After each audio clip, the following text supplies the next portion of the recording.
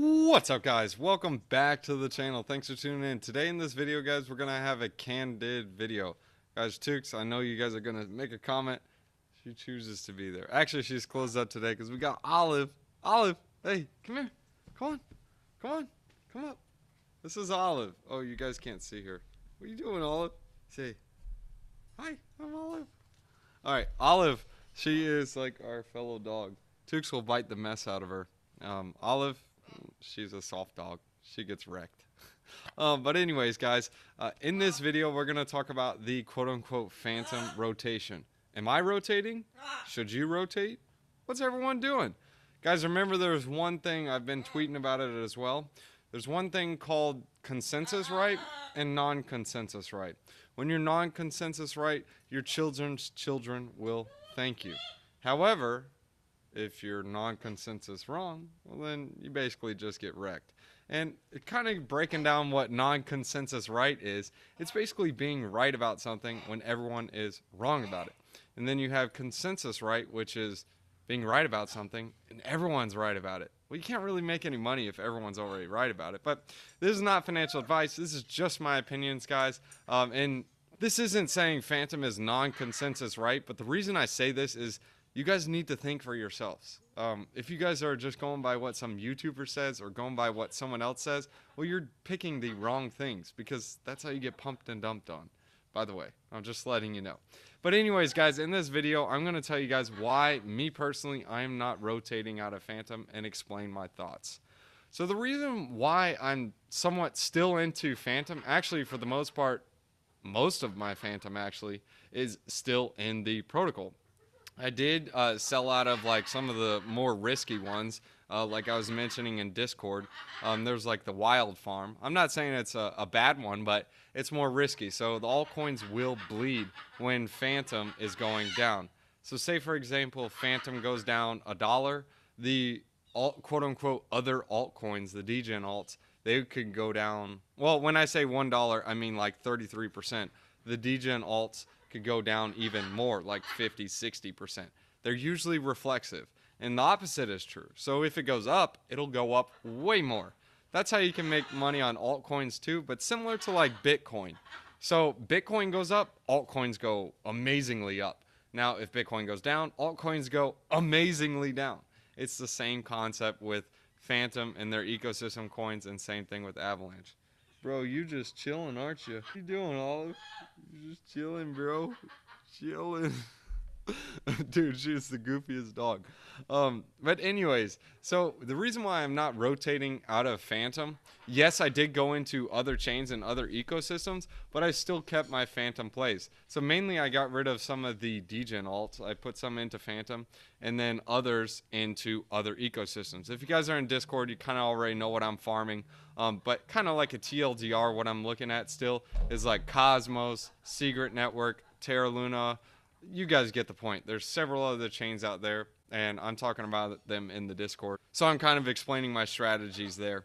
Anyways, guys, Fantom, there's just one of those things about Fantom that it's like the community is very strong. Like they're incentivizing the developers instead of the parasitic farmers, us. So instead of just going out there and saying, yeah, we're going to pay every single person just this, this, and this, they're actually paying the developers, and the developers can choose to, hey, let's go ahead and incentivize the users, or hey, let's use this to market and grow our team. Why is this important? Well, you get a whole different scope of community in that way. What do I mean by this? Well, you're actually marketing to a whole entire different audience. So instead of actually dealing with the parasitic farmers, which would normally be your audience, instead now you have the developers as your audience. So you're going to be bringing more and more developers and coming up with more creative protocols. Now let me give you an example of this. Let me explain to you Avalanche. So what did Avalanche had? Okay, it had Trader Joe, which is also SushiSwap, which is on Ethereum. Okay, great, awesome, I get it. Okay, now what?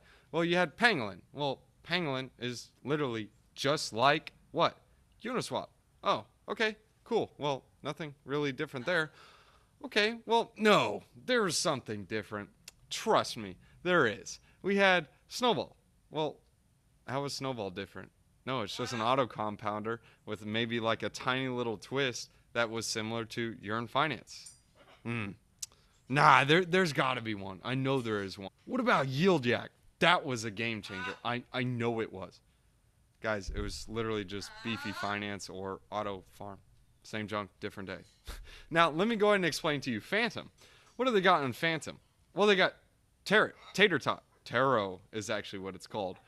They have leveraged yield farming. Now, yeah, that's sure. It's already on Alpaca. Yeah, I get that. That's already there. That's on Binance Smart Chain. It's also in Permax. However, they did something different. They actually separated them into separate vaults. And what did this do? This actually boosted the APRs and APYs. And now they're bringing X-Taro. So now you're going to be having the ability to stake something and earn a bunch of the fees that they earn. If you don't believe me, they don't earn a bunch of fees. Well, do this. Go to the difference between the borrow and the lend, like the spread between them, and see what the difference is. That actually, most of that goes to the Taro protocol. So once you have X-Taro, what happens to it? Oh, it goes to the X-Taro staker. Get the point, guys? All right, so the next one is, well, Spirit Swap. What's different? Wait, no, it's not. They have boosted farms, guys. They have in-spirit. No one else did that. I mean, if you look at Fantom ecosystem, they have different protocols and different tokens. In fact, in my opinion, I think they coined the term locking up your tokens like 4 years, 5 years, and coming back and getting incentivized and paid to do it. What's also interesting is they have another coin called ZooCoin. Now, ZooCoin gives progressive farming. Now, what is progressive farming? Well, instead of farming just like getting 10%, 20% APRs, well, the longer you stake in that pool, you're actually earning more and more, and it multiplies the amount that you've already earned. Yes, they've had multiple X's, like if you stake into a pool long enough, they'll give you like 2x, 3x rewards, etc. However, with progressive farming, if you earn $100 and that ticker turns into, instead of 2%, it goes to 4% and doubles, well, now you're going to just automatically get a 2% boost on it. Sure, it's a $2 boost, but say you're farming with $1,000. Now that's $20. Now it's $10,000. Now it's $200 bonus. And that's just the 2%. They also go all the way up to 88%. Just look at the yields and look at the farms. It's pretty interesting, and it's an interesting concept. Now, the next one is Spooky Swap. How is this different? Guys, they literally built a bridge into the junk to make it easier for people to get over there. So what is so special about that? Well, it makes it easier on the user, and there's no fees to get into there. Guys, believe me, I know you guys did this too. You guys are like, USDC, whoa, it's trading for like a premium on Avalanche. I'm going to go over there and bridge it over. You bridge it over and then you realize that it's USDC-E. And then you get over there and you're like, oh, well, actually USDC-E is selling for 90 cents over here, not $1. So then you actually theoretically get wrecked. Yes, there are different ones. Yes, you have Binance Smart Chain USDC, and then you have Ethereum USDC. And then you have Avalanche USDC. There's an entire difference. And their bridge, yes, the bridge experience was amazing, but what was wrong with it? Well, it gave you assets that you thought you were going to get, and you didn't get. And the liquidity there was like complete weak sauce. It was not cool. It was like, bro, I just got wrecked, and I got a salty taste in my mouth, and now I'm stuck over here. As soon as I get a pump, I'm dumping, I'm leaving. Or actually, if it's dumping, I got to sell then. Everyone knows I buy high, sell low. Everyone knows to do that. That is like the best strategy. That's what everyone does. Of course, that's not financial advice, but that's how it rolls. Anyways, guys, let me explain to you one other protocol that, in my opinion, that is just like entirely different, is Tomb Finance. Guys, Tomb Finance is complete fire sauce. Actually, Harry is complete fire sauce. But I've been talking about that in the Discord. But if you look at Fantom, it's one of those things like, if you look at Tomb, this thing literally came out, I think it was in February, and the mechanics behind this protocol is like insane. It's like, how did you come up with something like this? It's a seniorage model, but it gets really, really technical. But in reality, you didn't even have a farm like that on Binance Smart Chain. They were literally just copycats of what's already on Ethereum and they just threw it on Binance Smart Chain. So it's what Ethereum is with lower fees. Now with Fantom, they're actually coming up with different junk that's like entirely different. But of course, guys, it's not financial advice. I'm not a financial advisor. I'm going to leave you with two more things. And the first one is, well, if you don't understand how a DAG works, it works like this. So if the protocol, or actually the chain itself, has more transactions, it actually speeds up the blockchain. So in my opinion, I haven't seen any other blockchain that gets faster with usage. In fact, look at Ethereum. It actually got slower with usage because it gets more congested. I'm not saying Ethereum is trash. In fact, Ethereum is my favorite coin. But it just has some issues with the blockchain. You can't farm with it. It kind of stinks. I miss it. But you can still farm some good ones like Olympus DAO and with Bancor Network. There's in Tokamak. Don't sleep on Tok.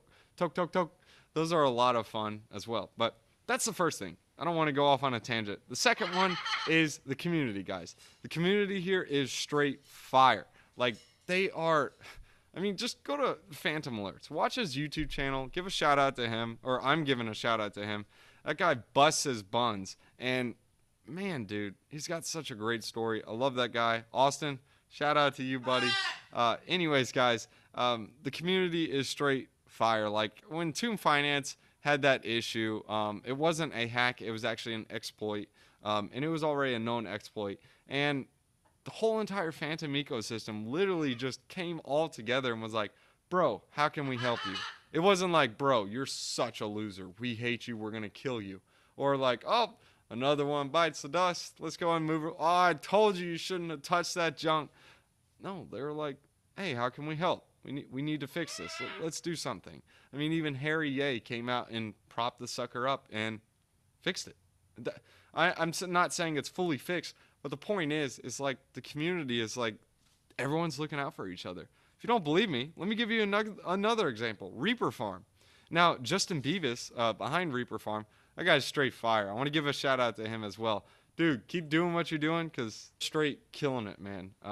You are bringing a lot of innovation to this industry, so thank you. It was unfortunate. Yeah, they had a hack as well, but guess what happened? The community came together, they put together a fund, and they were able to repay all of the hacked funds.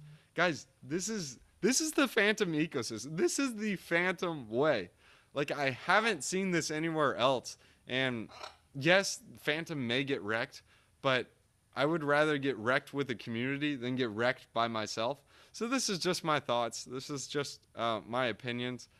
This is my case for Fantom, I guess you could say.